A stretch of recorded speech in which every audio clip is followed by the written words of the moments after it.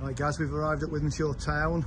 Another cracking day for football. Yeah, need my son and another match in our very hectic schedule. Yeah, this is what number 7 out in August, and then we've got 8 in September. So yeah, it's hectic.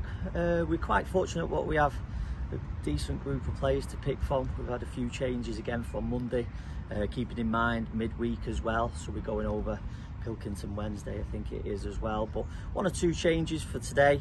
We've just got to keep on doing and trusting each other.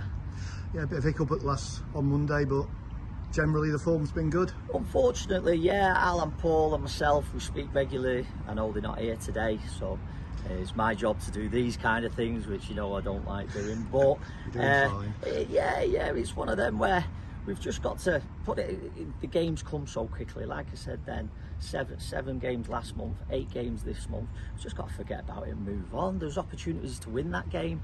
Another game, you can say we're quite fortunate on the Wednesday night against Lilliland when we nicked it in the last minute.